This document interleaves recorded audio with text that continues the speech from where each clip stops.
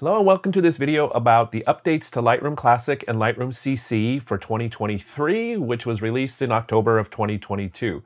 There will be a total of 3 videos in this little series. The first video, which is this one, will cover the healing brush, object selection, subject selection, sky selection, and background selection, and show you how to use those tools in some different use cases. The other videos I will also link below in the description down below, and there you go. So if you have any questions, please leave them in the comments below, and I'll be glad to answer them and give you a hand with Lightroom Classic and CC. So here we go. So I'm going to start demonstrating these edits in Lightroom Classic and CC using the healing brush tool. The healing brush tool in both applications works pretty much the same. The interface is pretty similar. You can access the healing brush in Lightroom Classic here below the histogram in the toolbar, and in Lightroom CC. And in Lightroom CC, it's over here on the side. It's the Band-Aid icon. Right below the Band-Aid icon in Lightroom CC is the masking icon, and we will be using that for subject selection, sky selection, background selection, and object selection as well. So that's where we'll access that in Lightroom CC. I'm going to do most of the work in Lightroom Classic because that's the one I use the most, but the interface works pretty much the same, slightly different, maybe just in location of things, but the way you use the tools will be the same in both editions of the software. So the first tool we'll use here is the healing tool. Go ahead and click on that to activate it, and you will see there are 3 modes here. The first mode is Content Aware Remove. The second mode is Healing Mode. And the third mode is clone mode. The clone mode, what that will do is you will brush an area and it will replace that area with an exact copy of another area from the photo. I hardly ever use that. I'm not going to demonstrate that, but I will demonstrate both the healing and Content Aware Remove tool. So both of the tools, the Content Aware Remove and the healing option, are what I call distraction removal tools. They will get rid of things in your photo that you wish weren't there and you can't really crop out, but you need to get rid of them. Think of it as a light version of Photoshop inside of Lightroom. So it's pretty powerful, it's pretty amazing, and here's how you use it. To get started with the healing tools, I'm going to use the Content Aware Remove. And to use that tool, I'm going to click on it, and what I want to remove is this buoy here in the water. This is an object in the photo that I couldn't remove physically from the photo, which is ideal, but it's relatively easy to remove here with software. So with the Content Aware Remove tool selected, what I want to do is make my brush size just larger than the object I want to remove. So you can change the brush size in 3 different ways. I'm going to use the scroll wheel on my mouse to make it larger or smaller. You can also use the size, as well as the square bracket keys on your keyboard. So with the brush the size I want, I'm going to start slightly above the subject I want to remove, click, hold, and pull down. And you'll see a white outline defining the brush, and then you continue down and a little bit below the subject in this case, and I'm going to let go. And Lightroom is going to do some math and some calculation, and it's going to do what it can to remove that object. It did a good job. If you didn't like the results, you can click refresh here to get another round of changes there, and it'll do a different edit. And if you don't like that one, click refresh again until you like it. Now, if you don't like it at all, another option is to choose a new selection area with this tool, and you do that on a Macintosh by holding down Command and dragging where you want it to make a new selection from. So I'm going to do just Command drag down here. That'll be my area to select from, and it'll resample based on that selection area. That's actually worse in this case, so I'm just going to undo that to get a better selection, which was the automatic selection. So that's how this tool works. I'm going to undo that to show you another way to do the same effect, which is some ways simpler and a little more control. It's back in the olden days, which was before October of 2022. This is how we did this. So it's using the other option in the healing tools, and that is the healing brush. So first I'm going to reset this to just delete everything. And now I'm going to use the healing brush and I'm gonna do the same thing. Notice now in the healing brush selection tool, I have two additional options. In addition to the size of the brush, I now have the feather option, which is the softness of the edge of the brush, and the opacity option, which is how much of this brush will cover what was originally there. I usually leave opacity at 100% when I'm completely removing objects. And then in this case, I'm gonna use the feather right around 50. That's kind of a nice middle ground. I like it. So I'm gonna start again above the subject, click, hold, and drag down, cover up the subject that I want to delete, and then Lightroom's going to automatically select. And in this case, it selected poorly. So it's simple to move this. I'm going to click on the the source, excuse me. The target is where you draw. The source is where it's going to sample from. And I'm just going to click and hold and move this sample and watch the preview until I get a good sample and preview that looks like there was nothing there originally. As you move the source around, you might have to move slowly depending on the speed of your computer. There's a lot of intensive computing stuff going on here, so be patient if your computer's a little slower. Once you're good, you can just click close, and that will close the tool and return you back to normal editing. In this case, I want to keep going. I don't quite like that edit, so I'm going to click on the tool again and click and drag to move this around and click a little better selection and make that thing disappear. We'll try that one. Click close again. That's a little better.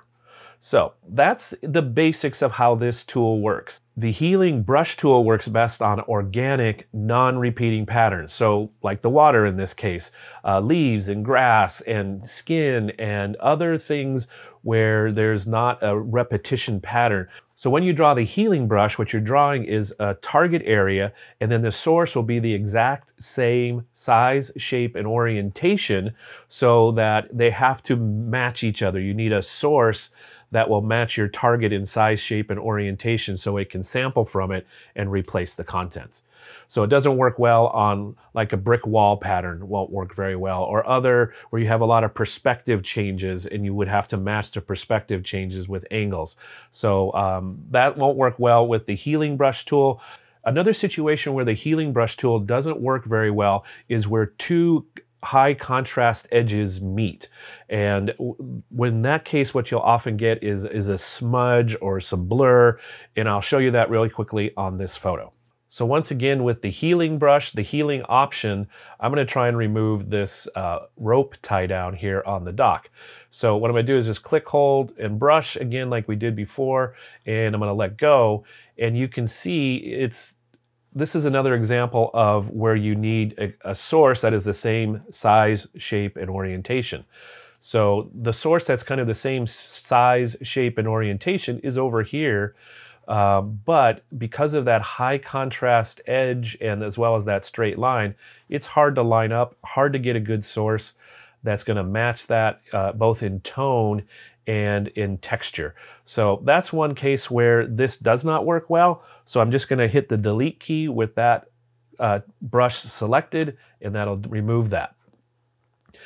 For editing existing brushes, it'll show you a little band-aid. So if you put your mouse over the band-aid icon for the healing brush use, you will see the target with the band-aid on it and a line connecting it to the source. So the next photo I want to work on has a couple things that are a good use case for the healing brush and the content aware remove tool.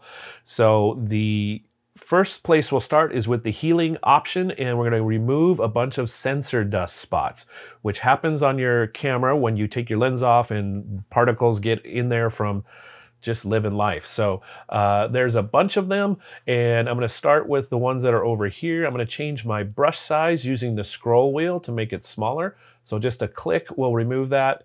So now it's operating just in a single click mode rather than brushing. So there's some over there, a couple up here. So there's about 6, 7 of these guys in this photo that I'm going to quickly remove. I also wanted to use this photo because it's a good example of when not to use or the limits of the healing brush tool.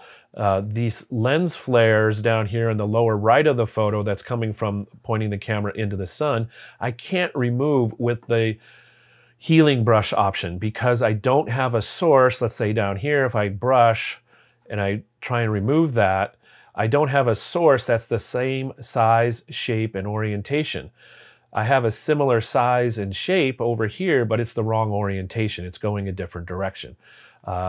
Again, the profile is changing. The perspective, I mean, is changing over here. Wrong size and color. So it just really doesn't work.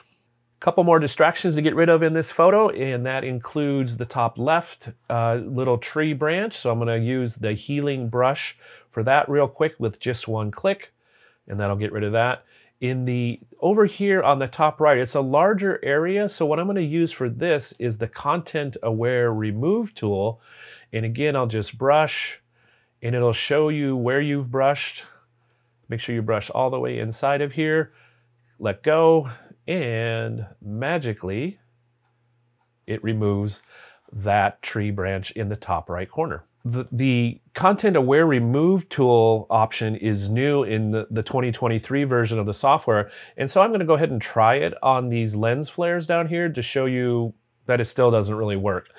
So I'll just start down here, click, hold, drag over this one flare and let it work for a second. And it does an okay job, but it's picking up I think it's using this as a sample area. So even if just trying that, let's try that as well. Still no good. So again, the limits of this tool, both the healing and the Content Aware Remove tool in Lightroom, are that they're simple to use, but they're not quite as powerful as some of the specific selection tools in Photoshop that you might want to use to remove that. So while these tools are simple and accessible and I love them and use them all the time, they do have some limits. It's good to be aware of what they are. I'd like to do one more example using the healing option of the healing brush tools to show you how another use case of this in a kind of a real world example, a way to simplify a photo and keep the distractions to a minimum. So on this photo, there's a number of distractions pulling your attention away from this student's face. And the first one is the HP logo on the laptop. Anytime you have words or letters, your brain's going to try and read them and pay attention to them. So we don't want that. Also, we have the little Chromebook logo here, this light switch on the wall, this plain wall with nothing on it except a couple of things, including this light switch, and then this panel over here that we'll also remove. So I'm going to select my healing brush again and choose the healing brush option. And for the next step, I'm just going to simply go over to the light switch here on the wall and click once, and that'll remove that. This is a quick and easy removal because the sample area is so large and simple. Come over to the HP logo, make my brush a little smaller, click it once. Again, a simple replacement because the texture around it is so simple to replace it with. And then make my brush smaller, and then just a little quick brush right to left here to remove the Google Chrome logo. And then last step is this shadow of this panel on the wall. And I'm going to do that in 3 brush strokes because I don't want to bump up against these chairs. And if I do it in one, it's kind of easy to do that. So just trust me on this, this is going to work. So I'm going to go with a brush that's about 78 on my screen, and here we go. So I'm just click and hold at the top, brush down, and just stop just above that red chair on the left. So the reason I'm stopping just above the chair is because if I go into the chair, you get this smudge, looks like the chair's on fire, where it's trying to blend with a little bit of that edge of the chair. So I'm just going to move that target back up and out of the way of the chair, and then move over to the right side and click and hold and brush down and not hit either of those chairs. And that looks good. Now, the trick is here, I can't start at the right or the left because there's an existing brush there. So if I put my mouse over it, what it wants to do is select the existing brush. So what I'm going to do instead is start in the middle of this area, click, hold, and then drag. I'm going to go right and then left and then let go. And again, the sample is easy to do for this because it's just a plain wall. So quickly and easily, you have removed distractions from the photo. So when I'm done with my edits, I simply click close, and now I can see the photo without the icons showing where the spot removal happened. So a quick way to see what the photo looks like without these edits is to click this little toggle at the bottom of the healing brush panel, and then we'll see what it looked like before with those distractions in place, and then after with the distractions removed. When you're done with the tool, again, just click close, and you can return to editing with by clicking on this icon here in the top left of the toolbar area. For the next sequence of photos, I'm going to use some of the really cool artificial intelligence masking tools that are part of Lightroom Classic and Lightroom CC to select the subject, select the background, make some edits, and then also I'm going to do on another photo, I'm going to select the sky and just quickly and easily with one click, and then make some edits to the sky. So starting with this photo of a raven at the Tower of London, what I'd like to do in this photo is mainly bring more attention to the raven. So I'm going to make some edits to the raven separate from some edits to the background, and it's really quick and easy to do that with the new masking tools. So here we go. So to get started with the masking tools, the masking tool option is on the far right. It's the circle with a dashed line around it. So if you click that, it will bring up the masking panel, and at the top we have three options: subject, sky, and background. We're going to start here with the subject. So if I click on subject, it does this automatic magical selection of the raven. And I do need to make a little modification here. You'll notice that in red, where it's showing what is selected and what will be edited, there is some red selection down here on the rock the raven is sitting on. So I need to modify this mask just a little bit before we get started. And here's how you do that. So I'm going to click on the mask. And then what I'm going to do next is click on subtract, because I want to remove from the mask. So click on subtract. And how do I want to remove? I have lots of different ways I can remove things. I'm going to keep it simple for this and use a brush to basically erase where I don't want this to be changed. So I'm going to click on the brush, and now I'm in subtract mode. Notice my brush has a minus sign in it. I'm going to make the brush much smaller because I'm working on a smaller area. So I'm going to just brush here where I want to remove the red from the area I don't want change, which is this rock. So just a quick brush, get rid of that. All is good. So now I just have red on the raven. So again with my mask selected, so I'm going to come back up here and just click on the mask. I'm going to now make some changes to the raven. And what I want to do here is make the raven just a little darker, a little more dramatic, turn up the contrast. So notice this is only affecting the raven. I'll make it real dramatic so you can see. It's only affecting in that red area. So this is really powerful, really simple, removes a lot of friction in making edits on just selected parts of your photo. So this is really, really fun.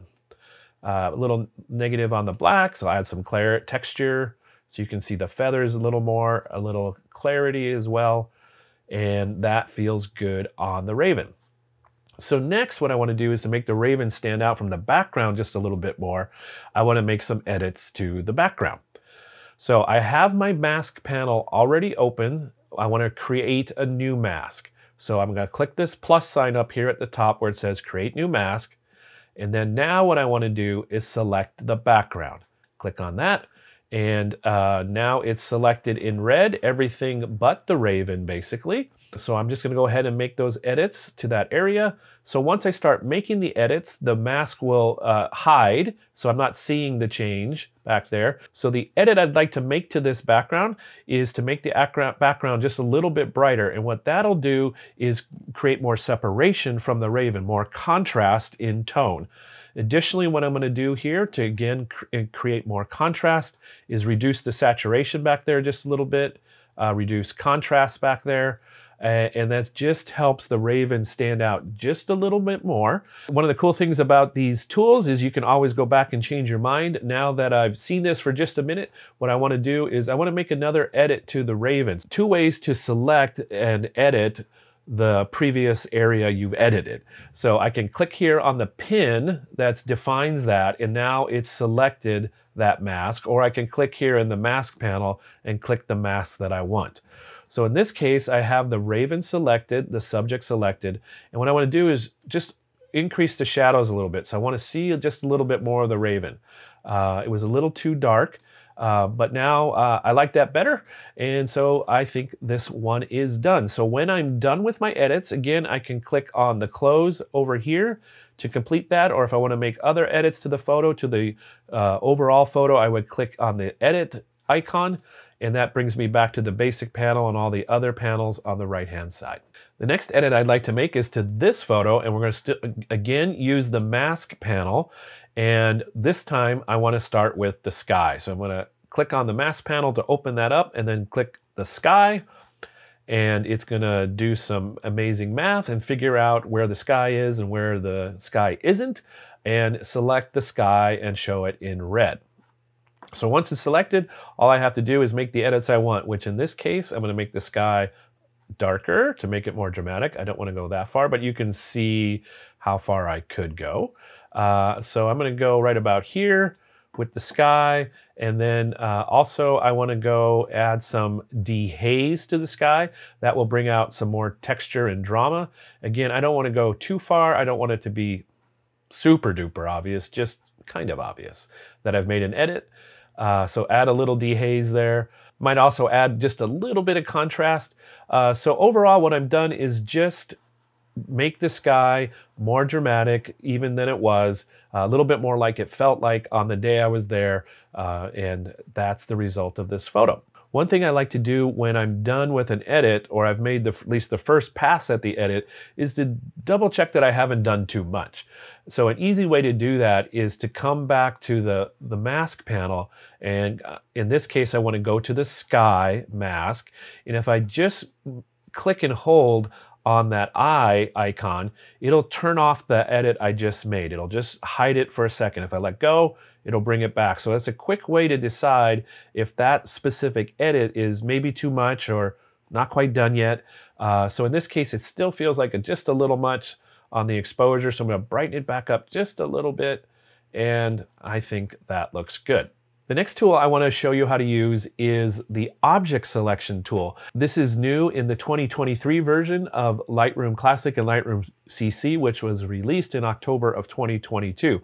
So back in the days before this, last month, you would have to do this with a manual brush to select an area, and it was slower. It wasn't real slow, but it was not as quick as this. So again, this is another way to reduce friction, make some edits that are really powerful and simple, and can help transform your photo and shape attention to the way you want it. So I have my mask panel open, and I'm going to click on objects. So I click on objects. So the way this tool works is I'm going to brush in the area that I want to select. The area I want to brush in this photo is the stone arch above the woodwork, because what I want to do is increase contrast so that I can draw more attention to the wood rather than the stone. They're both similar colors right now, similar brightness.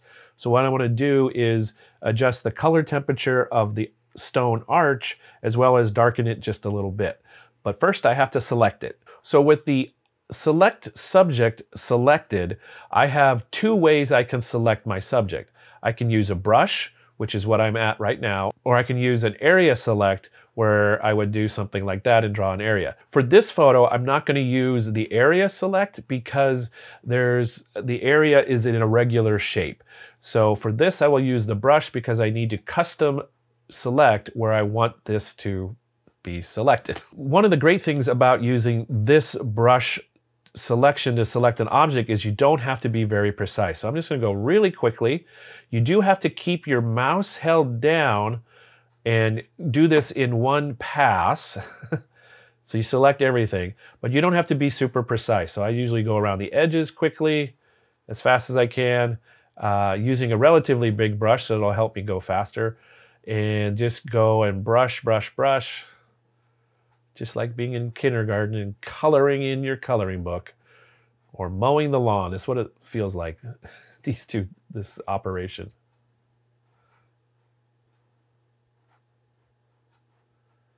Boom. So let go when it's done, and it's selected most of what I wanted. You'll notice in the top left, it did not select this area. I'm not sure why, but it's a simple fix. So all I have to do is in the mask panel underneath where it says Object 1, I'm going to click Add, and I'm going to use the brush to add and just make my brush larger with the scroll wheel and brush back in here that I want selected. That was fast and easy. And you'll notice the mask did a great job of following the curve of the arch and not selecting much in the way of the shadow. So it's much faster to do it this way than trying to use a brush tool to define this area and then make the edit. As I mentioned, the edit I want to make is to make this a little darker. So I'll make that darker with the exposure adjustment. And I'm going to make this a little cooler, again, to help create contrast. So in the temperature slider, I'm going to make that go to the left towards blue just a little bit, not a lot, because that gets obnoxious. Just a little bit. I'm about -6 or 7. So just a little tiny adjustment there, a tiny adjustment in exposure, and there we go. We've created the additional contrast I want to really highlight the woodwork in this photo. So there you have it, some new editing tools and ways to work inside of Lightroom, and some new ways to work with the old tools inside of Lightroom for 2023. If you have any questions about any of the things I've discussed in this video, please leave a comment in the link below and I'll be glad to answer that. Just a reminder, I do have 2 other videos about the new features in Lightroom 2023, and the links to those are in the description below. So I hope that was helpful, and I look forward to seeing you in those other Lightroom videos. Bye for now.